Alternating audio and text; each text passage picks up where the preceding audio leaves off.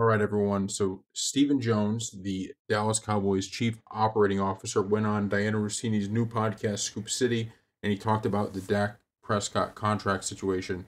So here's a partial transcript from Yard Barker. I know Dak, our goal is to get him done, and he knows that. We're having conversations and with his agent, with Dak personally, both, and he's talking about Jerry Jones and myself. He knows our goal is to keep him here. He also understands the challenges. So look, if you're a Cowboys fan, we brought this up in many videos, okay?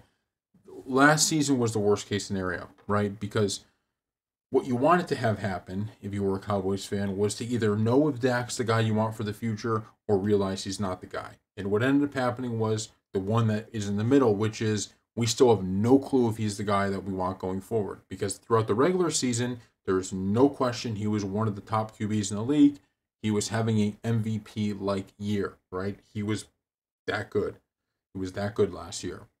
The problem is the first game of the playoffs at home, him and the rest of the team looked terrible. So when you're Jerry Jones and Stephen Jones and you're thinking about a contract extension, you're looking at both and you're saying, wait a minute, we had another playoff failure, but also, what quarterback puts up MVP numbers and then isn't even considered for an extension that next year. So the Cowboys are in a bad spot with this, right? You could argue maybe they should have done it sooner, but at the same time, you could also argue that Dak had not shown them anything that would warrant paying this big contract because he's not getting it done in the playoffs, right? So if you're the Cowboys, you may be thinking you're going to move on. And we talked about last year, the Trey Lance deal we thought was a perfect piece of negotiation or so important piece of leverage, I should say, that they wanted to have with this Dak Prescott thing, meaning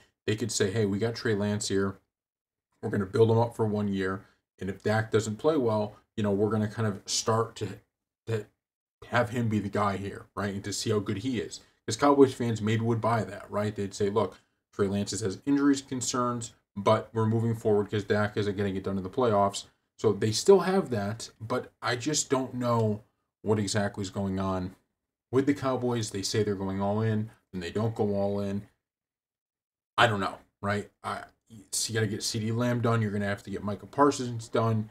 You're going to have to get Dak done. It just seems like there's no real path here for them to get to where they want to go because everybody is up at once, and you really don't know if any of these guys are worth what, like Micah Parsons. He's great. He's fantastic.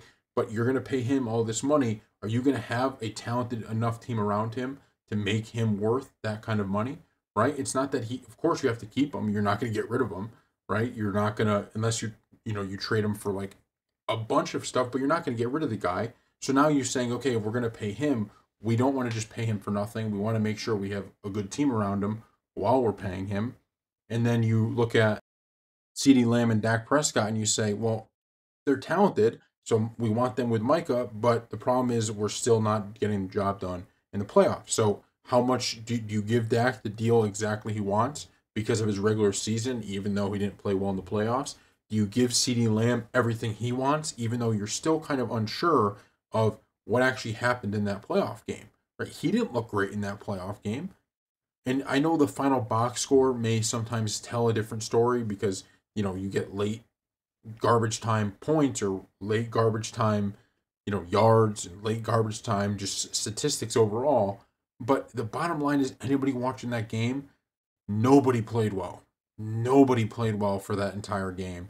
And that is stuck, I think, in the back of the mind of Jerry Jones, of Stephen Jones, of this organization. They're saying, how can we trust anything if after an MVP season our quarterback looked like that in that game? How can we have such a good defensive year and then the defense looks like it wasn't that the defense wasn't good. It wasn't that they were giving up a ton of yards. The defense was horrendous in that game. CeeDee Lamb, where was his dominant wide receiver that he wants to be paid like? Right? So all of these things I think are going through the Cowboys' head. And I'm telling you, they may end up getting a deal done because the pressure may just build too much and they have to get all of these deals done because the media is just going to be all over them.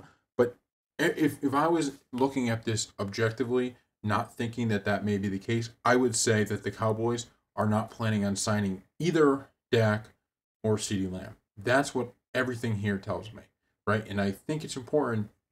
He ends this quote. Let me read this one more time before the end of this video. He knows our goal is to keep him here. He also understands the challenges. He also understands challenges. That may be a little hint that they may be doing a lot of, oh, we're going to go all in. Oh, we're working with Dak, but they have no actual, they're basically saying, we're going to let this guy walk. So thank you all for watching, and we'll see you next.